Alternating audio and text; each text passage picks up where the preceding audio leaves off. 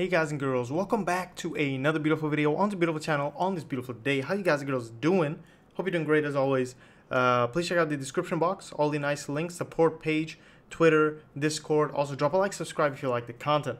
So what I want to just talk about today is I want to get started with the button class and stuff. So I created a button class here. Okay, so I want you to just create a button class like we always do, with just a private, public, all that stuff, okay? And I want you to go into main menu state.h and I want you to just include it for now, okay? Just very simply, just include it. Include button.h, okay? And we're not going to use this right now because we have a few things that we need to take care of before we get started with this. Okay, now those few things are quite important. And they are the mouse positions. So in order to get a button, obviously you want to be able to click on it. And if you can't click on it, yeah, well, you got a problem. So to do that, we're going to probably have to update that. Now the question is if we should keep that in game as a game engine thing, or if that should be state specific, because every state might not need the mouse positions, or if they do, it might be a good thing to have. All right. Because if every state wants them, we might just create that in the state class. So every state has access to them, but they need to update them if they wanna have them. All right. So what I want to do, if we just choose right now, if we just create them in state, there are going to be three different things. All right, three different ways to do this. Now, the number one way I like to do it is just to create a SF. And probably we'll just create them here. We'll quit keybind supported window. I'm just gonna do it down here. So SF vector 2i, okay, mouse pos screen. Okay, for some reason, if we want that, there are gonna be three different ones. So mouse pos screen, mouse pos window. Okay, and this is a 2u as well, an unsigned. And this is going to be mouse pos view. And this is the one we're going to use mostly, because this is when you have a little camera in your game, this view position, mouse position view, is going to keep track of where your mouse is within the view and not the window per se. So it's going to be a little different. So if we move our camera way, way, way to the left, the mouse position view is going to be like 40,000x, right? Not your window can't be that big, but it will be way, way, way to the right, I mean. So that way, these three things are really, really nice. Now, what I want to do is, at the update, I want to do a virtual void update mouse positions. Okay, I'm just going to do that and just keep it empty. Define it in state, because every state's going to be able to access this. And here we go. So this mouse pos screen equals get SF mouse get position.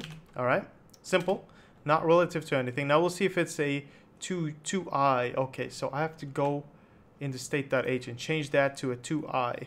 So I always forget these every damn time. I think mouse position window is a 2u, but we'll see just in a second here. So then I'm just gonna do this. Mouse pos window is mouse.get position, but instead of just that, I'm just gonna do this window in here, and I have to obviously dereference it. So that's a 2i as well, but this one is a little more complicated. So to convert that coordinate in the window and with the view, we're going to have to use something that the window has, a function that the window has, and it's called, we're going to keep this, and it's called this window map pixel to chords. Okay, so it's going to map a pixel on the window to coordinates. Okay, it's going to be a specific pixel in the world, and we're going to map it to coordinates using the window. It knows kind of where your mouse is, so it's going to be cool. It's kind of complicated, I guess. I'm not 100% sure either. I'm not going to pretend I'm a pro at this, but I use it because it works. So there you go. That's why I use it.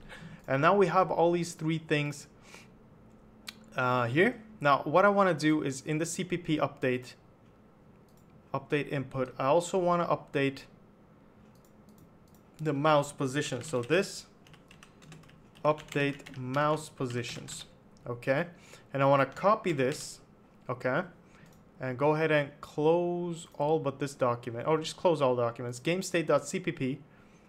Go in here into the update and make sure you paste it in here as well. So every state we're gonna use this update mouse positions. Okay, so we have those for us to use. I'm gonna close game state, go back into main menu state, and this is gonna be great. So in this update, I'm just gonna do a std cout this mouse pos view, which is important, and I just want to show you what that is. And I want to do .x a space and then this mouse pos view.y, and then we'll be able to see it. Okay, so system cls just clear, and then we'll see where this thing is. Now if I go into game again, game.cpp, I had two thingies push. Oh yeah, I removed that for testing. I removed the push state, the game state. So just remove that, okay? Just make sure you only have main menu state. Now when you do that and we run it, please be correct. Okay, so there you go. See, the window's right here. And you can I hope you can see where my coordinates are going. And you can kind of keep going out of, obviously, and all that stuff. So that's great. If we had a view, I could show you how that worked. If I move the view to the right, this would keep increasing, but I'll keep my mouse on the same spot, but the numbers would keep increasing. I'm actually pointing on my screen, imagining that you can see what I'm pointing to, but you can't, obviously, because I'm dumb. But yeah, there you go. So now we have these beautiful thingies, okay? All this beautiful stuff. All this beautiful stuff. Now, going into state.h again, we have to see what we have here. We have init keybinds. I also want to do, actually, in main menu state.h, I'm going to create a void init fonts function, because we're going to need fonts here. We don't need fonts in every state probably, so that's why I'm not going to create that in every state. But we have our init fonts here, all right? Now, I want to make sure I initialize all the fonts I have. And to do that, I went in here to my sources, or where I have all my source files and everything else. I created a fonts folder, and I added a font here. Now, you can just copy it from anywhere, whatever. Just put it in here. A TTF file. I like this. It's kind of clean and stuff. Just for testing purposes, I use it here. I don't have this licensed or whatever. It's just for testing, all right? And I have other fonts as well, but I just chose this because I like how it looks. Anyway, you put that in, and then we want to load it. So when we initialize fonts, before I do that, I'm actually just going to call it here, this init fonts here. Okay, if this, wait, first, obviously, where is this? Here we go. So we got the background. I need to create a SF font in here, okay, because this is going to be my font, and I'm going to say this font dot load from file, and I'm going to say fonts / what do you call it, Diosis. Wait, I actually have to copy paste that, please, thank you. And I'm going to go back and I'm going to paste this in. And there you go. So if that works, if it doesn't work, I'm going to do a throw, actually. I'm going to say could not load font error main menu state could not load font. I'm just gonna throw that out, but if it does load it, it does load it. Okay, otherwise we'll get that throw. So that's good. A throw is basically just it exits the program, and it tells us what happened. Basically, now we need to try and catch all this stuff, but we'll just use the throw for now. We'll get into all that other stuff later. It's not that important. I know this will be loaded anyway, so it's cool. So yeah, there you go. Init fonts, init keybinds. And once we have that font, you will be able to use it. Okay? But for now, we did create the button class, but for now we're just going to chill with that because we run out of time. But in the next video, now we prepared everything. In the next video, we're going to actually add one button, an exit button, and we're going to make sure we can kind of use it to exit our program, okay, from the main menu. And then you can add another button called game button, and then just keep going like that, and probably, yeah, you'll be fine. We could add all that stuff to state as well. I have to kind of think what I want to do. So if we had kind of a map for buttons here, we could do that. That would help us out. But yeah, I'm gonna think about that, like I said.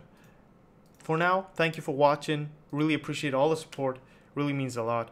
Check out the description box. Drop a like, subscribe if you like the content, and keep working hard. Take care, and I'll see you guys and girls in the next video. All right, bye bye.